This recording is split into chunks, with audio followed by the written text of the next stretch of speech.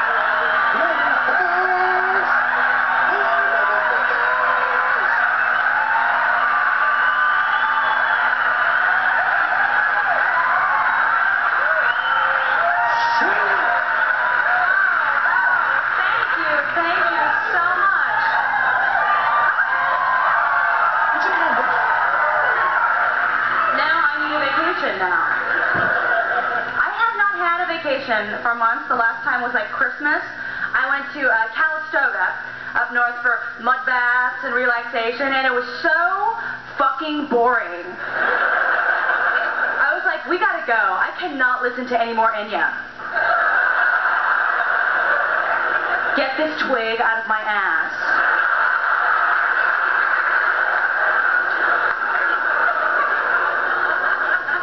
So thank you very much for coming. This is a very exciting evening. I think things have been going very well for me over the past year. I recently won the American Comedy Award for Best Female Stand-Up of 1993. Thank you.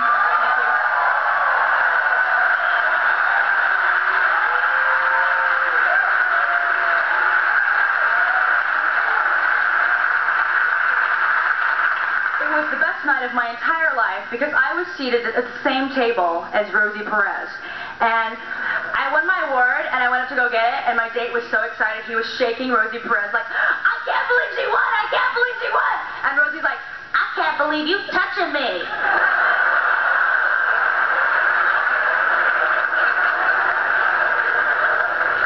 I think that's the best thing about living in Los Angeles, seeing celebrities. I saw the best celebrity I've ever seen in my life. 2 weeks ago, driving down the street from my house, I saw Prince. And let me tell you, he is a sexy motherfucker. He's like 3'9".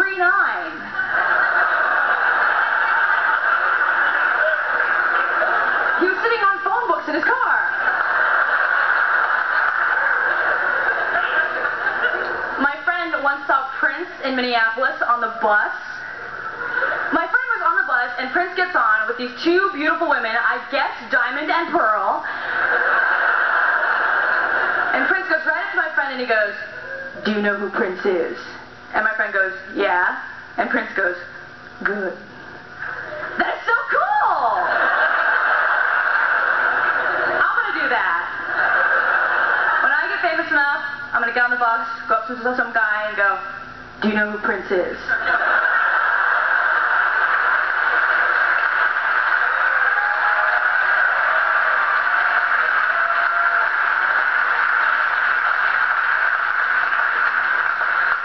I hope I get famous famous enough. I think I might be on my way. I just got my own TV show. It's called All American Girl, and it's very...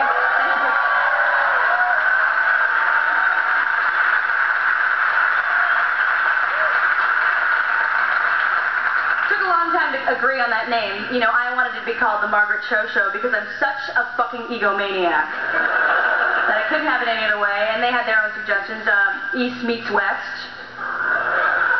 Walk on the Wild Side. W-O-K, walk. So I had a huge tantrum and said, fuck you, we're going to call it Chinkies.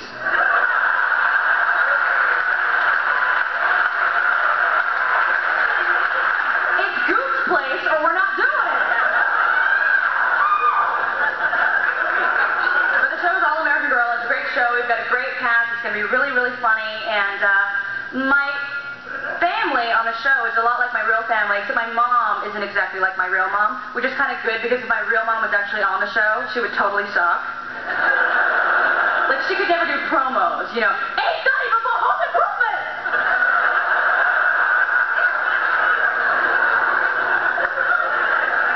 She just sound crazy, so I'm really excited about it. I'm gearing up to do this whole thing on a diet. I've been on a diet for a long time. I initially went on it because I was in Tampa, Florida at the airport, and I was standing there, and an old man walks over to me and he says, "Excuse me, but are you Japanese?" No, I'm Korean. "Oh, really? That's very interesting because I was looking at you and I knew that you were not Filipino. I have many Filipino friends and you do not look Filipino because you're very husky."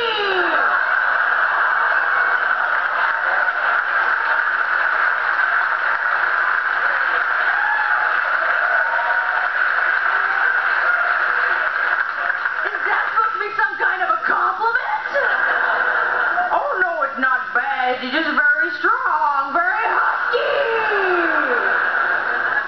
Like I'm wearing Sears Toughskins or something. Very husky. So that happened, and then a couple weeks after that I was hanging out with my friend Ishi, who weighs about 300 pounds, and we're talking, and for some reason she puts her arm around me and she said, "You know what, Margaret? We big girls have to stick together."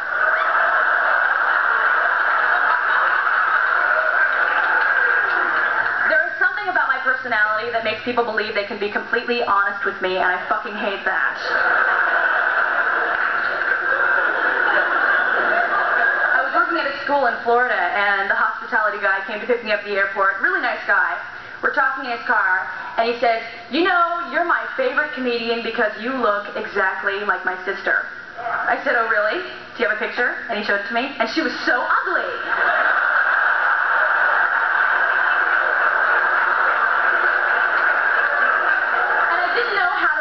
You know, what the fuck is this supposed to mean?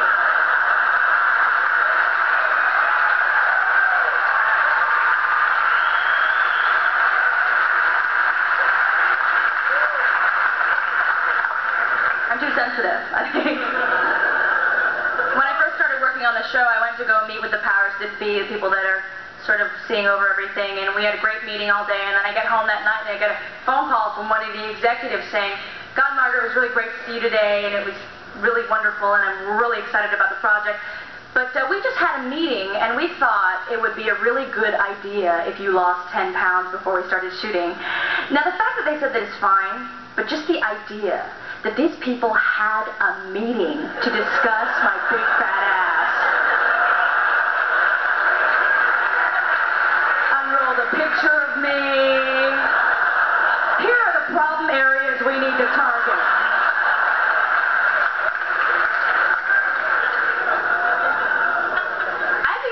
People will say these things, and it's fine. I was in New York, and I got a write-up in the Village Voice, and the writer really liked my show, and he was very, very complimentary, but he described me this way: funny, sexy, Zoftig Margaret Cho. What is Zoftig? Isn't that German for big fat pig?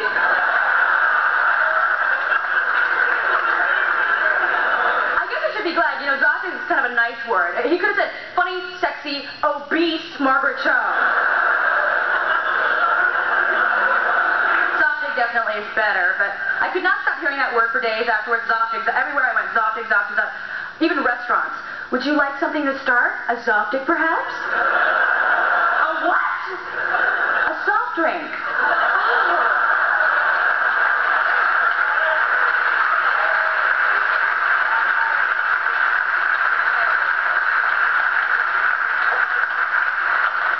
Give me a Coke. A Diet Coke. But, you know, it's okay. I have a trainer now. His name is Vinny. He sounds like his name is Vinny. He comes over and he's like, alright, okay, now we're gonna do lunges. Let's go. 1, 2, 3. Oh, well, last time I gotta start over.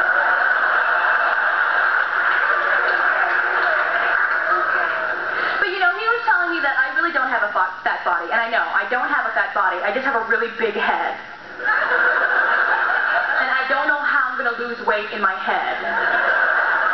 What kind of crunches do I have to do? Big heads are good for some things, though. Like television commercials, which normally I don't really think I'm right for. Like, I could never sell douche because I do not look fresh at all.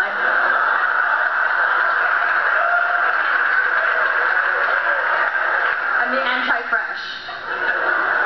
I hate those commercials anyway. I got so mad one day because I was watching TV and in the morning I saw this woman and she was in a Monostack 7 commercial, and that same day I saw the same woman in an Always Maxi Pad commercial, and I'm like, look honey, I know way too much about your vagina.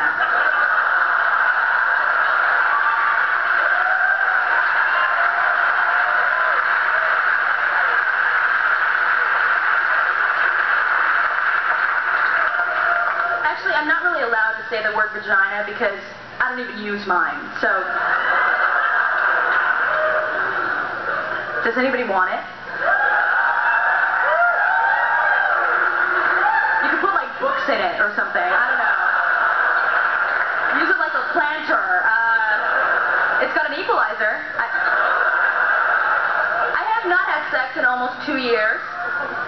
And I think once you hit 2 years, you automatically get your virginity back. You get to start over. And I'm about to. What is wrong with me? I don't understand.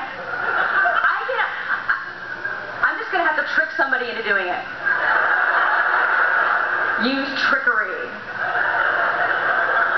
I'm going to have to cover with leaves and hope somebody falls in.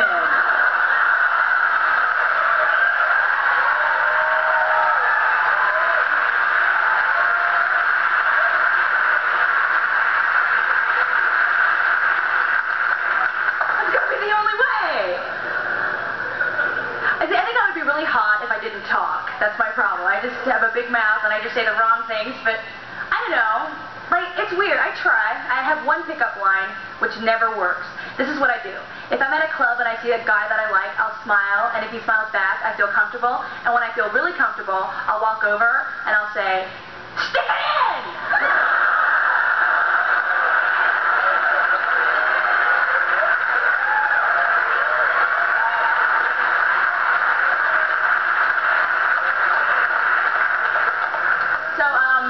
As you know by now, I'm Korean. I don't have a store or anything.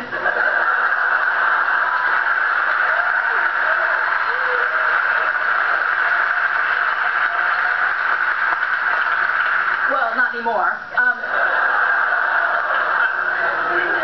I look very Korean. I have very typically Korean features. I look like one of those girls that you would see in a Korean grocery store on a calendar, holding a box of soy milk. Drink Vita Soy, it's good for you!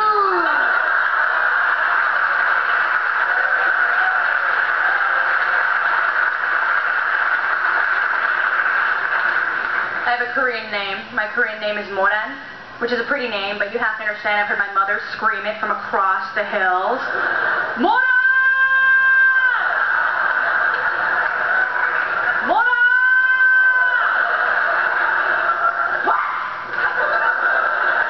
I'm sure you can relate.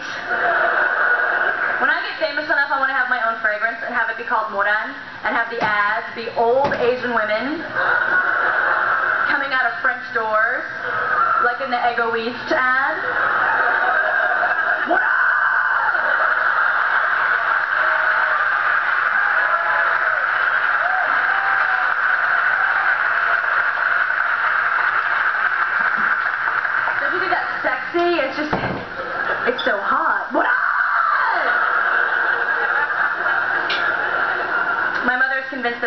show business does drugs.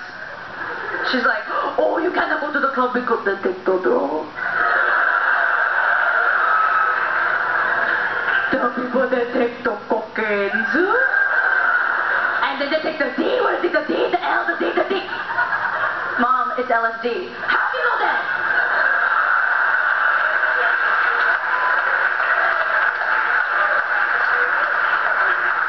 My mother has a problem with blind intersections. She will sit there for a very long time and rant. They never give you a chance!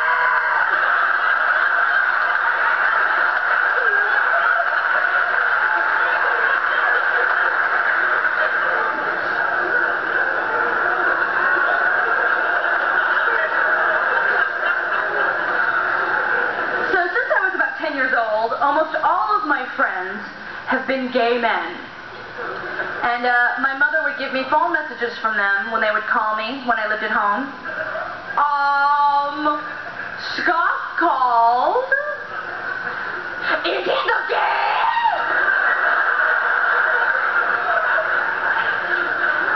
Well, God, Mom, I don't know if he's the gay. That's a lot of pressure to be the gay. Resting on one guy. He has to do the parade all by himself.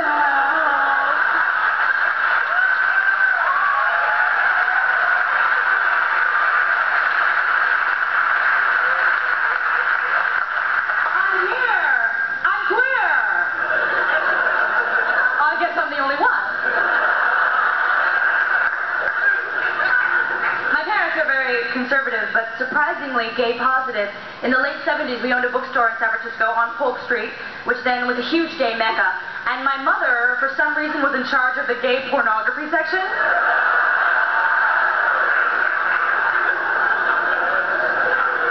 So every day she'd walk over there.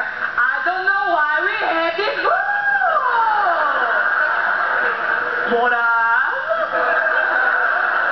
What is the ass master?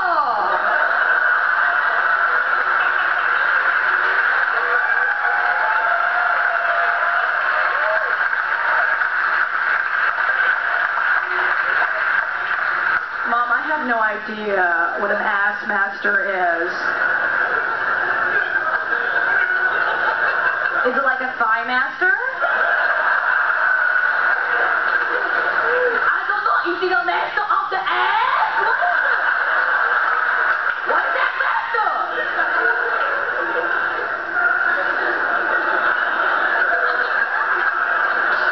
The most harrowing experience I ever had with my mother was one time I wanted to go see this movie with my friends, and she would not let me go with my friends. She had to come with me. So I had to go see The Wall with my mom. Halfway through the movie, somebody actually passed her a joint. What is this? I don't smoke. I don't know why they give this to me. That's so...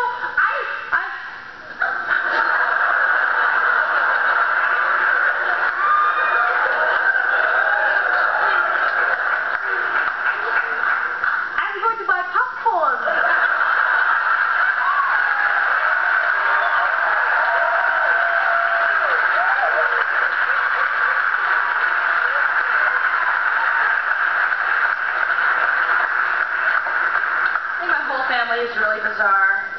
But my brother is the weirdest by far. He's very strange. He's 20, and he used to be a surfer, but now he's a born-again Christian. And he's constantly trying to convert me. It's so weird. He comes up to me and he says, Margaret, have you accepted Jesus Christ as your personal Savior?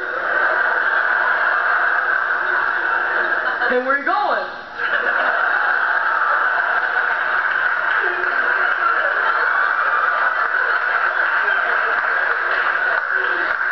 Bitch.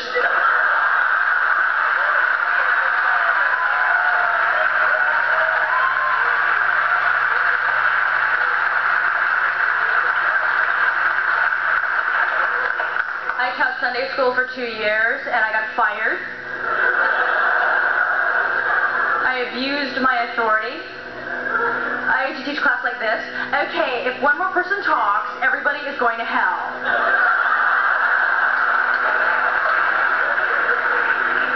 to keep a list on the board of who was going to burn.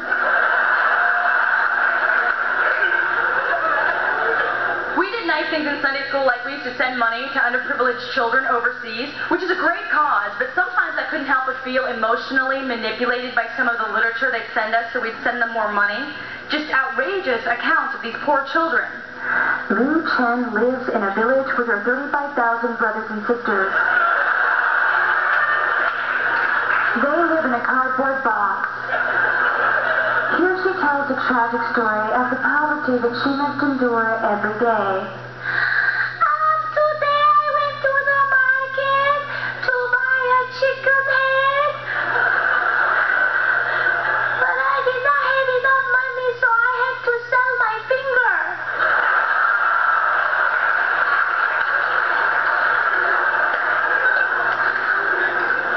I just use television to escape from my family. You know, I just use TV sort of as a way out. And I watched it obsessively. My favorite show of all time has to be Charlie's Angels.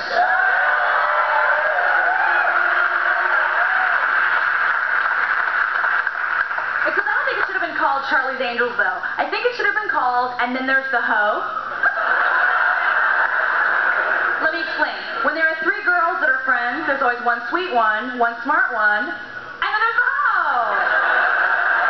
Check amongst yourselves. Which one are you? And I know there's a lot of Asians here, so it doesn't count if your last name is Ho, by the way. My hair was so feathered that the back of my head looked like a butt.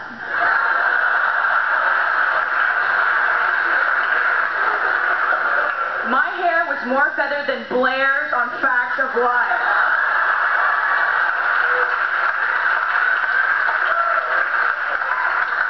I loved all those shows. I loved The Love Boat. I think that was the best night of television ever, The Love Boat Fantasy Island Saturday night.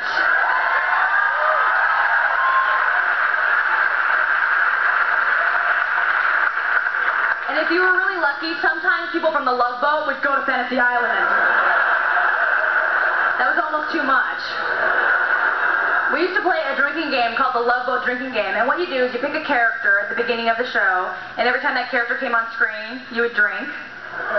You could always spot the alcoholics, because they're the ones going, I want to be the ship!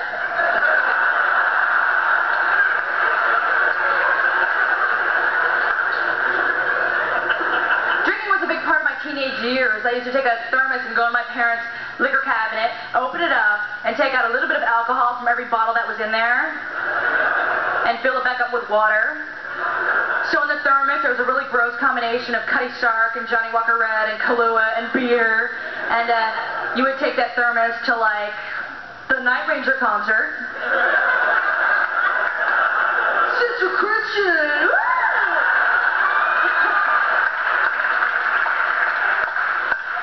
The worst alcohol was the kind of alcohol that would make your best friend barf out their retainer. That is like the worst thing that can happen to you, barfing out your retainer.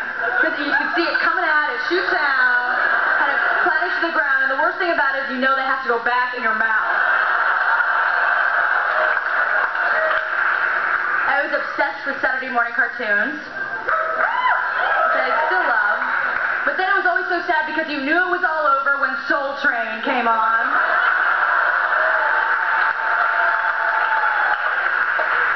But Soul Train was a great show, as was American Bandstand and Dance Fever and The Ultimate Solid Gold.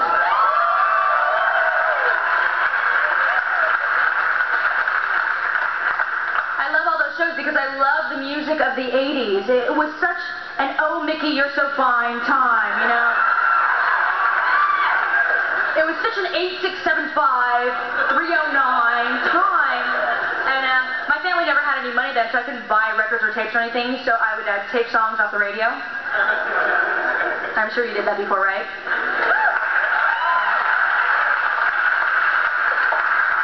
Except I didn't have a radio inside my tape deck, so I had to hold the radio up to the tape deck.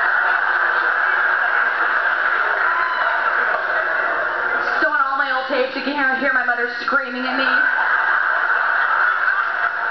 Come on, Eileen.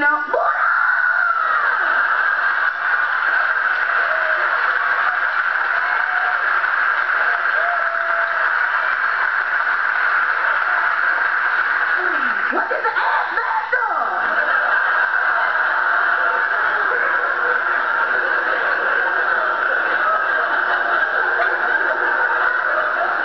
K-Tel just released a 5-CD compilation entitled Rock of the 80s. We will be listening to this music forever. In 50 years, we'll all be in some senior citizen center somewhere going, oh, put on Hungry Like the Wolf again.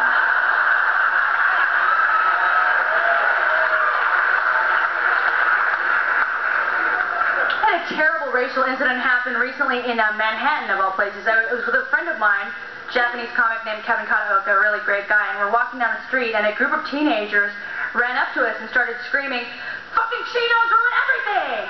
And we weren't really upset at first because we weren't sure whether they were talking about us or the pants.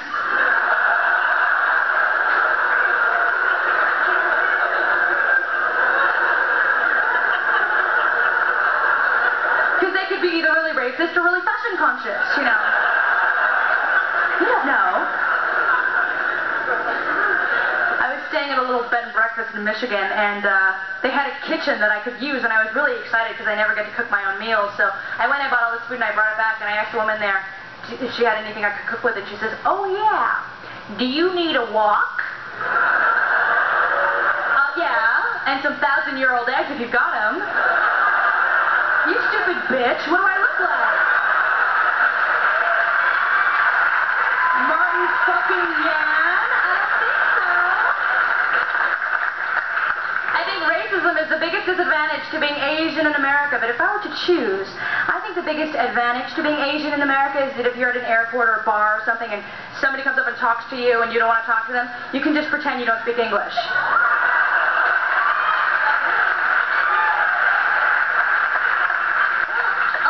I don't know.